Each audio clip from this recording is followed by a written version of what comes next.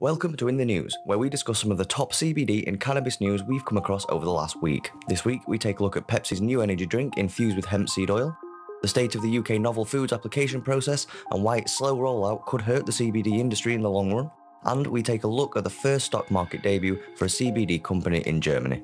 So, starting in the UK, according to businesscan.com, just 3 months after the initial Food Standards Agency submission deadline had passed, the latest figures for the UK Fsa show an increasing number of applications failing to make it through the first stage of the CBD Novel Foods process.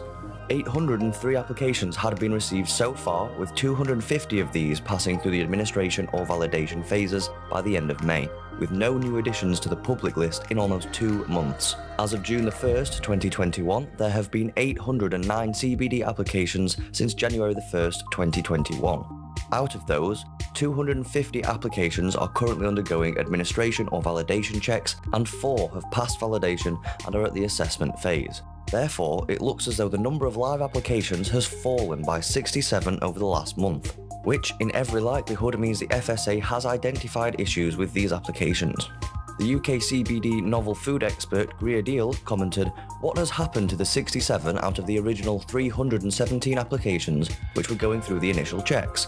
Have they been asked to withdraw or been voluntarily withdrawn, or are they incomplete applications which will eventually appear on the pending validation list? Uncertainty creates confusion. Confusion results in fear, and fear leads to inaction.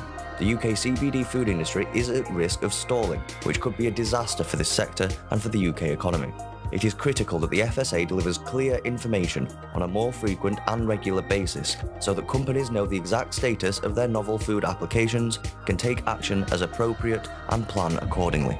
Furthermore, Canna Consultants co-founder Steve Oliver also commented on the state of the FSA's disorganisation.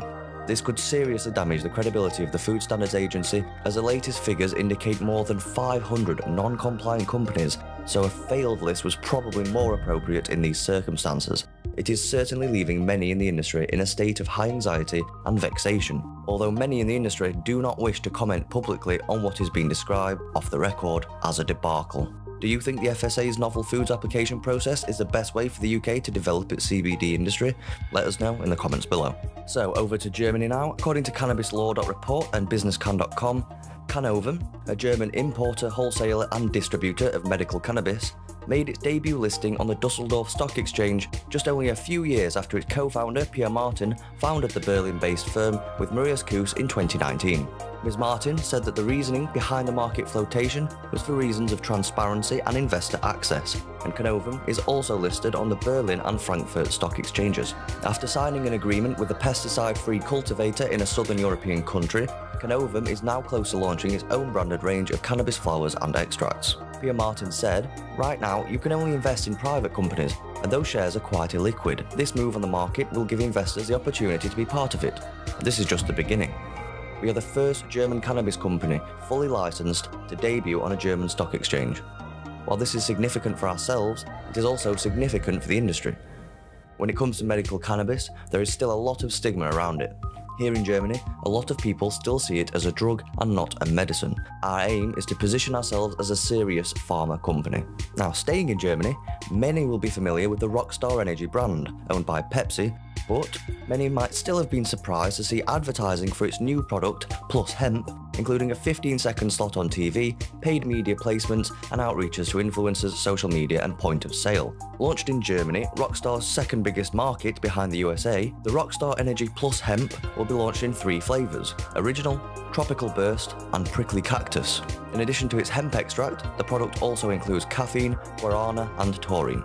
PepsiCo DAC said that 58% growth in hemp-based products in the fast-moving consumer goods sector last year, according to researcher GfK, makes hemp the trend of the year. More than 4 million households in Germany have already purchased a hemp product of some kind, the company noted. Isabel Tevez, commercial director for beverages, said 60% of the growth in the energy drink sector is driven by innovation. It is therefore clear to us that we will continue to position ourselves with strong innovations in the future. Would you consider buying a hemp-infused energy drink, or have you even had the chance to try it for yourself? Let us know in the comments below. That's all for this week. If you think that we've missed anything, then let us know in the comments below as always, and if you've enjoyed this video, please give it a like and subscribe to the channel for more CBD related content just like this. Thanks for watching, we'll see you in the next video.